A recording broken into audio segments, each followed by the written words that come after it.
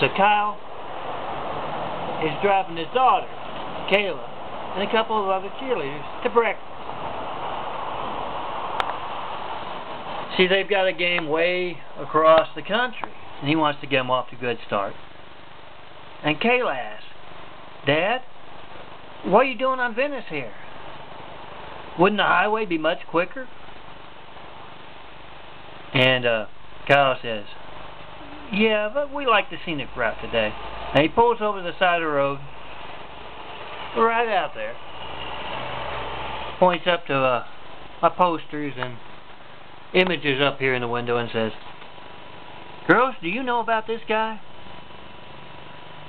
being censored here?" And Darlene says, "Sure, Mr. Peters. Everybody knows about him. A lot of guys are having stuff whacked off because they're taking part in this censorship and isolation."